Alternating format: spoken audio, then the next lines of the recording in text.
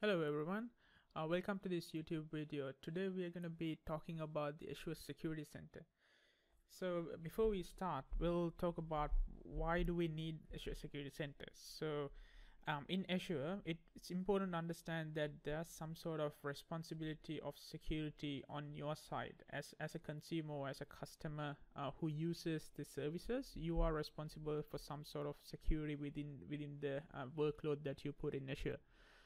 So Microsoft essentially looks after all the data center security side of things, so like the building security, the security within the host operating systems, the security within the Azure software that's running in the data centers.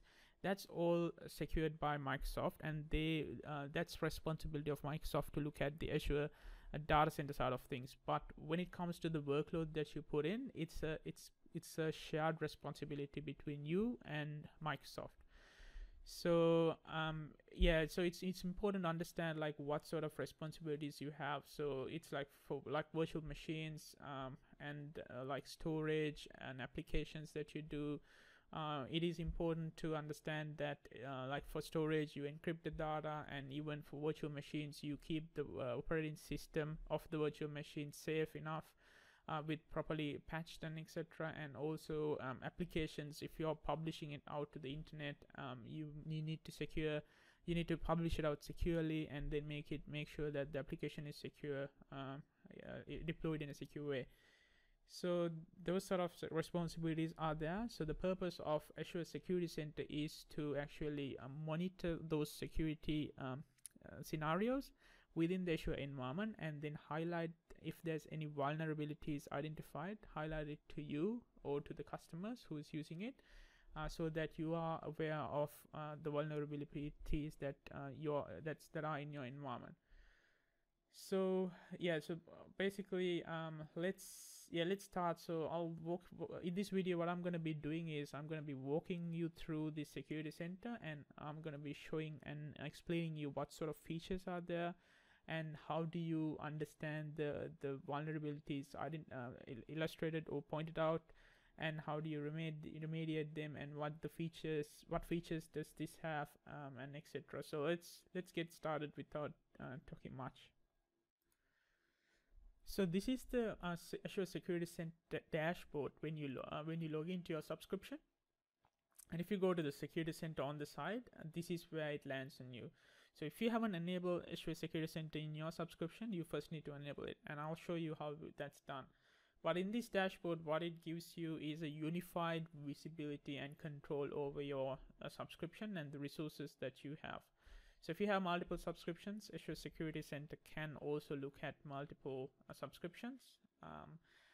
So let's first of all, in this video, we'll look at how you enable that, and then how we can leverage the features that's in there to get visibility into the vulnerabilities. So first of all, if you haven't enabled it, you need to go to the Security Center and choose the subscription that you want to enable. And then when you select the subscription, then you need to enable data collection on the subscription. So recently, few changes were made into the Security Center, and now everything in Security Center is backed by the data in the OMS workspaces. So you first need to you need to turn on the data collection on the subscription, and then select what OMS workspace that it needs to look at. So by default, it creates a OMS workspace when you enable Azure Security Center. But if you have already got a workspace, you can choose that workspace, and you can move ahead with, or you can choose to go ahead with that existing workspace. So you can select if there's anything existing already, you can select them. But in this case, I'm going to keep it to my default one that's created. So next up, we need to decide how much or what's the volume of data that you want to collect from the OMS workspace. So in this case, like, you can select minimum or common events and all events. So minimum will give you the security center logs or security audit logs, and all events will collect all the event logs on the virtual machines itself. So once you have turned on data collection, it will take some time, and then it will populate the data to the security center. Next thing is the security policy. So security policy governs what you want to get visibility into. So it's like the fuse box in your car, where you control what sort of dashboard lights you want to enable if there's any problems in your car. So this way you can like if for instance, if you don't want some of the features or recommendations provided by the security center, for instance, if you don't want disk encryption recommendations from the security center, you can turn them off, and then you can fine tune the recommendations that you want in the security center.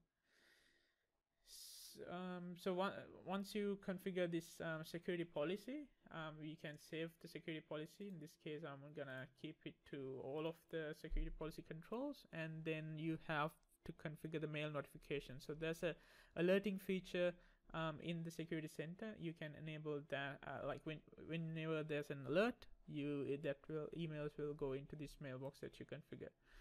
Next up is the pricing tier. So you have two tiers of pricing. We have the free version and the standard version. So in the free version, it's enabled for all the Azure virtual machines, and it will give you a base security assessment, security recommendations, base security policy, and also the connected partner solutions. So it won't give you the just-in-time VM access, adaptive application controls, and any detection capabilities. So all these detection and cheat and the application controls, they are coming in the standard version, and if you want to get them, then you need to enable standard version, and it will cost you per node $15 per month as well. So that's all US dollars, and for instance, in my case, it will be charged as per the Australian dollars. So that's how you enable security center. So once you have enabled security center that way, it will take some time for it to digest the information that it gets, and then it will probably after a few hours, it will give you this nice little dashboard summarizing all your vulnerabilities in the environment. I'm seeing a lot of red in this case because I deliberately did that in order for me to explain the recommendations and etc. So yeah, don't be scared about my environment. So next I think I'll stop this video from here, and then I'll start another video and discuss the prevention and detection capabilities, and then I'll explain you how those recommendations can be remediated and etc. Thank you very much for watching this video, and hope you will have a nice day. Thank you.